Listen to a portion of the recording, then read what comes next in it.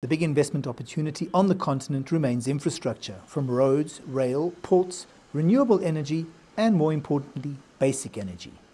You get various off-take agreements or agreements that are with the governments and have certain take-or-pay type principles in it. So it gives the private equity a lower risk profile on that, although infrastructure has a high cost of entry.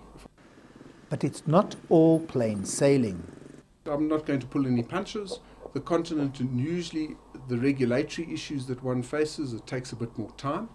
It's sometimes a bit more costly to build things in those countries. So one must have a bit of patience as well, but the returns at the end of the day could be good as well. Meanwhile, in South Africa, black economic empowerment is making its presence felt in this asset class. There has been substantial growth in BEE, facilitated by private equity. Whenever a private equity house goes in and does a deal, it takes with it a BEE partner. And the BEE partner doesn't have to do the due diligence. The finance is invariably raised already or in place and put together by the PE house.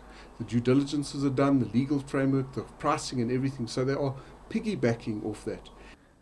The South African government has been increasing its exposure to this asset class, and there may be some upside that should appeal to other governments. There's a huge amount of developmental benefits for government. Private equity yields invariably a higher growth, a higher level of employment, a higher capital expenditure, a higher R&D compared to its listed compatriots. I think government has identified this and thrown some money at it.